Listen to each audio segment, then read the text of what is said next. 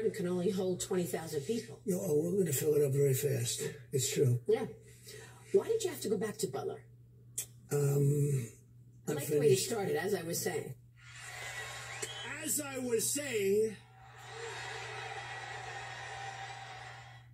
Yeah, unfinished business, I think.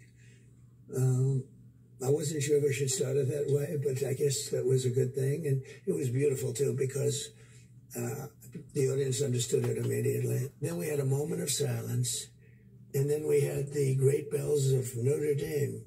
We have the taping of the Great Bells of Notre Dame. You heard the bells going, and there are no bells like that in the village. So we had the Great Bells, and then we had a Christopher, great opera singer, and he sang Ave Maria. And I was looking at this massive audience, and half of the people were crying. I mean, it was incredible. Everybody, I mean, the place was going wild.